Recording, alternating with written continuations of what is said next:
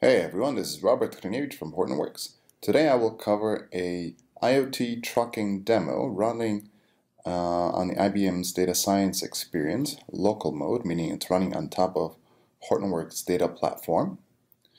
Let me go into my projects folder and I'm going to go to public demo.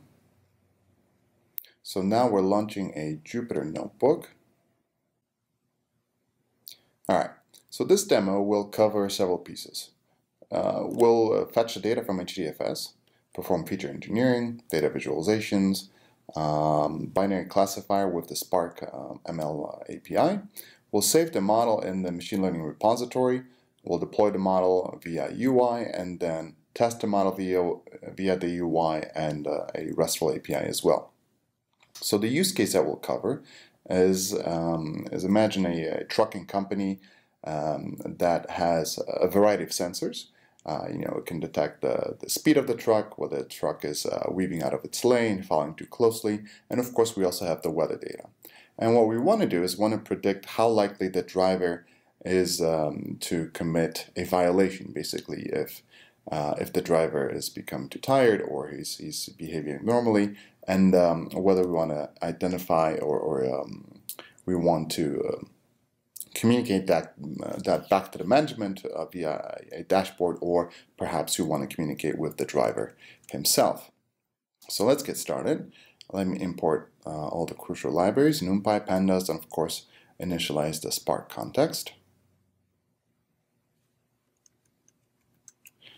Let's import the data. Let's preview dataset. Okay. Now let's load the data into a data frame and make some basic calculations. All right. So what we see is a table with headers that at this point still we don't know what they are, because probably the CSV file that we've imported from doesn't have the header information. And we can see how many violations versus no violations we have over here. So with a total of 1,359 data points, we have 174 of them that have violations, and the rest of them have no violations. So keep in mind, this will be relevant later, where we have a skewed data set where we have few examples of violations versus no violations. So now let's perform some basic data wrangling. So what we want to do is we want to add the headers to the data set over here, so we actually know what we're looking at. And so let's run this. All right, so now we have headers attached to our data. The only part is missing is that all of this is string data right now. So the next step we want to do is we want to actually add some data types. So now we have a schema with both string, integers, and floats, depending on what the data type is. The next step is to perform feature engineering. So basically what we want to do is want to have just two classes. One is the driver is it's just normal driver behavior, so there's no violations, and then the other one is where the violations actually occur. So where the violations occur, again, for example, lane departure, overspeeding, unsafe following distance, and so forth, we want to mark that as a violation. So let's go on, create a pandas data frame. Now we can see all the unique violation types that we have in our data set. And once we perform a transformation, you'll see that now only the event types are classified as no for no violation, or no for normal driving behavior, and yes for a violation has occurred, as you can see over here. And then we have, of course, all the other headers and then all the data with the proper data types. Let's make sure we use that new data transformation in our pandas. That will be used for visualizations. And of course, let's register our template table in case we want to do some use Spark SQL to explore this data using SQL syntax. Now let's do some data analysis, some export analysis. We're going to import some additional libraries, for example, Seaborn and Matplotlib. And one more thing we have to do is we want to transform the event types to ones and zeros. certified to ones and zeros, and the payment scheme to ones and zeros, representing these different groups, just because we need numbers and not actual name categories. So now, as you can see, these are the event types. After transformation, we have this kind of scheme and table. So now with this table, we can go and easily look and explore this data in using all kinds of visualization. So first, let's do a correlation matrix of feature. And this is quite interesting. We can look at two things. One is we can look at between the event types, for example, this column or this row that represents the ultimate outcome, and the label that we'll be using for our model training, and the rest of them are all the features. So what's interesting here is, of course, each feature should strongly correlate positively to each other. So this is the downward diagonal over here. But what else? Another thing we can take a look at is, are the features correlated positively or negatively to each other, whether strongly or weakly?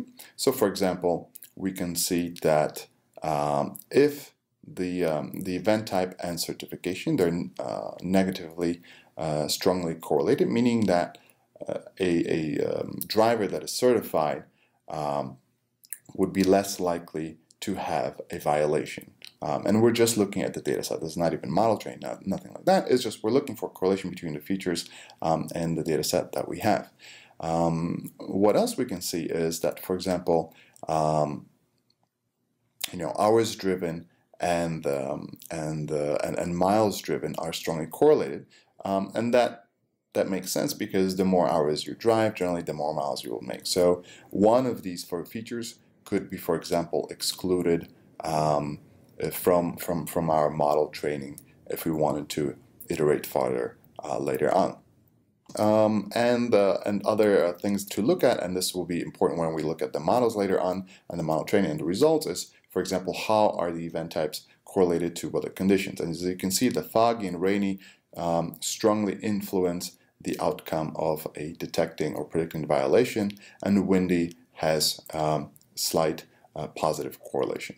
So this is one way of looking at it, at your data set, as in what features are highly correlated positively or negatively, inversely correlated to each other, and potentially which features would have a significant positive or negative impact on the label. So that should give us an intuitive feel as far as to what will be going on. So now let's move on farther. Let's look at a pair plot. And as you can see, this isn't that useful, and it's mostly because the features that we have, a majority of them are categorical features, so basically zeros and ones, so it doesn't provide us with too much of useful information. Here you can see these are quite interesting plots. These are essentially the longitude versus latitude, or trying to convey some of the information or encapsulate some of the information of where the actual truckers have driven around the country. So let's move on to histograms. That should provide slightly more useful information. All right, so now we have a quick overview of the input and the output data that will be used for model training. So we can, again, as I mentioned previously, for the event types, you can see that the data set is quite imbalanced. We have mostly no violations and just a few violations. And the hours driven and miles driven correspond closely to each other. And you can see this distribution over here. And of course, you can take a quick look at the distribution of other input features that will be used in our model training. So we can answer some questions before we actually even train data. Again, this becomes useful. For example, as you recall, event types and being certified are negatively correlated, and the slope of this line indicates this behavior. So again, if you're certified, generally you should be less likely to commit a violation. And similarly, you can see the distribution over here in this bar plot. So you can answer some more questions.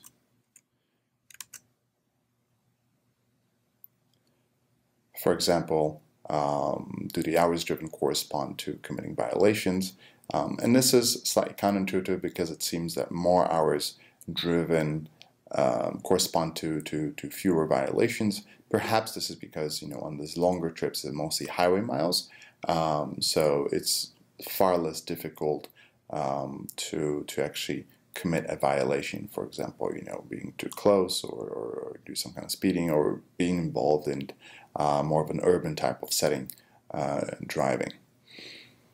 Again, this is looking at more detail. This is slightly more detailed histograms over here, or distribution plots of that this is the majority band between 40 some to 60 hours, and on average is the majority of the time spent by driving. And as you can see, this closely corresponds to the miles driven. So in this case, again, these two features, the hours driven and the miles driven, are highly closely correlated to each other.